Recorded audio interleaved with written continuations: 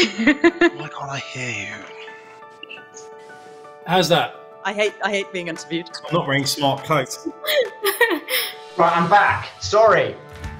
For 15 years, we've worked together to challenge mental health stigma and discrimination. We've used our voices to drive change in our homes, schools, workplaces, communities and beyond. Let's look back and celebrate what our movement for change has achieved.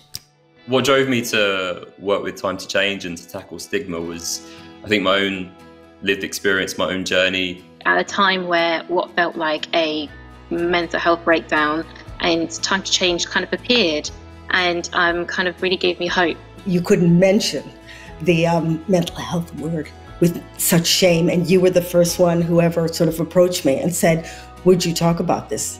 The stigma is as much of a killer and a destroyer of confidence as mental illness could ever be. But I knew because of stigma, people might not actually seek help.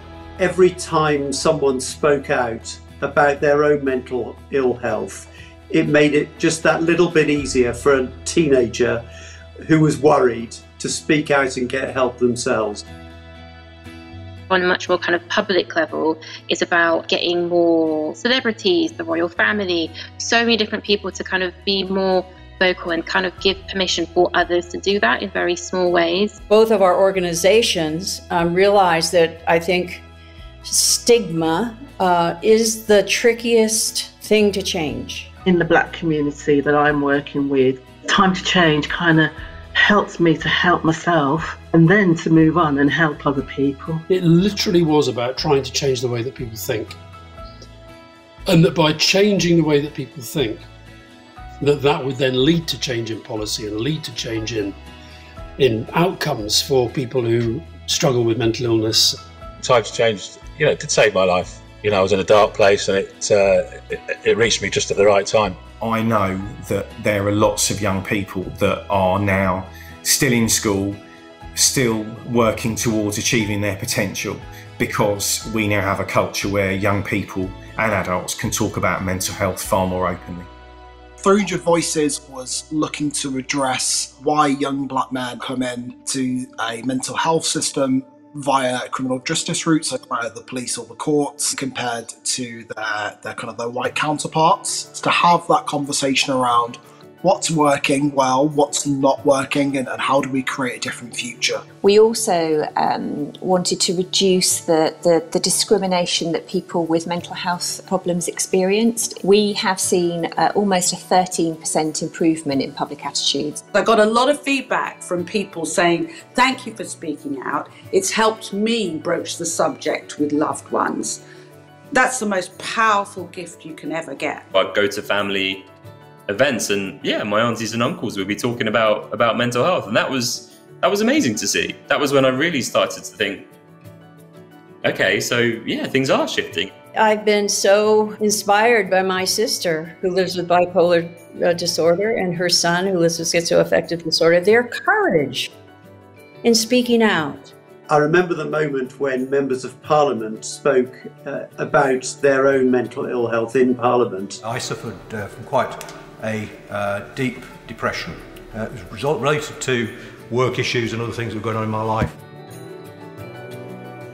It really hit home that people are actually starting to listen and see this as something that needs to be considered. There was just a gradual awakening within society, within the media. As a health correspondent, you need to think very carefully about the language you're using, about the stigma that's associated with mental health every time you are reporting on mental health. There's one particular campaign that Time to Change did, which was the Ask Twice campaign. Encourage people to go back and to really, check in on someone that might be struggling. Making the film with my best friend Matt was incredible. I really enjoyed that. Talking to my friend about my illness and the guy that's been there for me since the beginning was powerful. We took an advert that Time to Change had created and done research around. Instead of the household pouring tea, it was my nephew pouring coffee. My sister and my nephew's wife were in the background. It became a family statement. One of the best things Time to Change has done has been that whole Time to Change employer thing.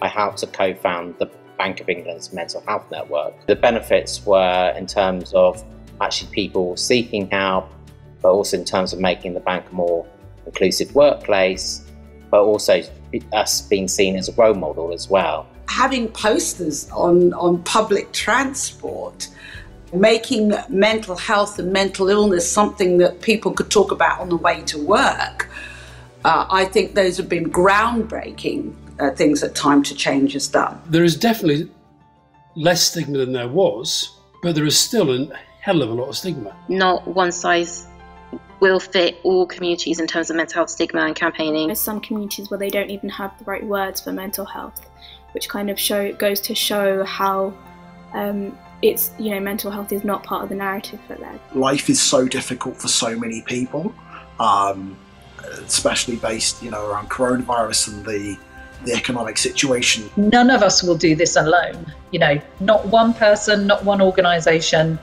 not one community.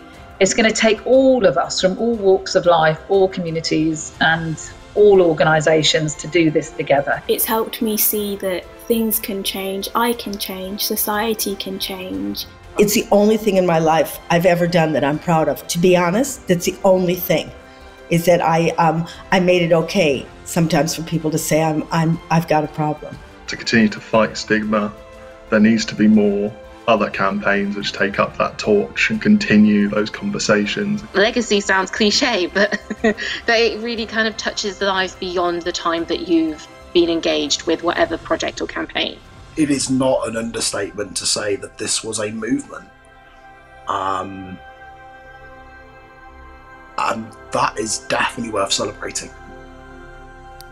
To everyone who's spoken out, who shared their story, who's taken action. Thank you.